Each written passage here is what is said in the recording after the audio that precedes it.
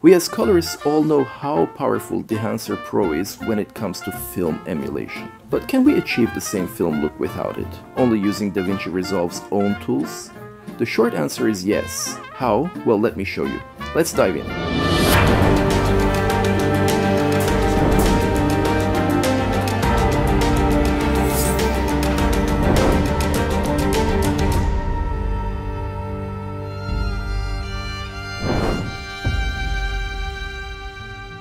Hey everyone! I've been getting a ton of messages and comments recently from you asking about how to achieve that classic Kodak 2383 film look, along with halation and bloom effects, all without using the Dehancer Pro plugin. In today's tutorial, I'm gonna show you how exactly you can get that look using only DaVinci Resolve's built-in tools. Let's do it! Here we have a clip that has already been balanced and received some basic grading, including the Dehancer nodes, where I apply Kodak 2383 film look, halation, and bloom effects.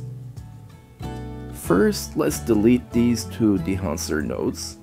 Now we want to apply the Kodak 2383 film look using DaVinci Resolve's own LUTs library. We can find these LUTs in the default LUTs folder of DaVinci Resolve under film look. So it is as simple as clicking and dragging it to a node. However, when we apply these film emulation LUTs, we usually get a heavily contrasted and heavily saturated image. One of the quick solutions people tend to choose to fix this problem is to lower the key output, which kind of gives us a more pleasing look by lowering the opacity of the node. But the actual problem here is that we applied this LUT incorrectly. These film look LUTs are actually designed to work in the Cineon film log color space. So, to correct that, let me first reset this node and bring in a separate CST tool that will convert our color space to Cineon film log.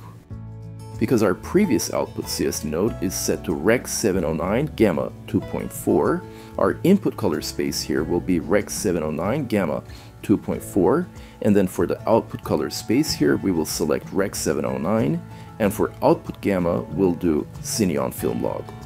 Now that we are in the correct color space, we can add a serial node and apply our LUT. As you can see, this gives us a much more pleasing image. But what if you still found this effect too strong and wanted to lower its strength? We can again change the key output levels to lower the opacity of this node. But if we do that, we kind of reveal the color space transform happening in this previous node. Here is an easy fix to this problem. We first select these two nodes, right-click and create a compound node. This way we have merged them into one node. Now we can go to the key output and adjust it without revealing the additional color space transform. Now that we've applied the Kodak 2383 film look, let's move on to the halation and bloom effects. But before we do, if you're enjoying this tutorial, please subscribe, like, and drop a comment. It helps me keep creating content like this for you. Alright, let's get into the next steps. As for the halation effect, let's go to our effects library, find halation, and apply it. You can tweak it using the dye layer reflections and secondary glow. Finally, let's apply our bloom effect. It is named Glow in DaVinci Resolve, and here you can make adjustments using the shine threshold and global output.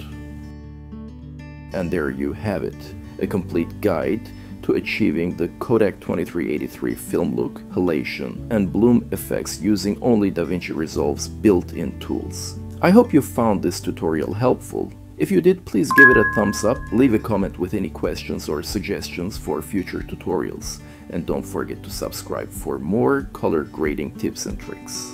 Thanks for watching, and happy grading!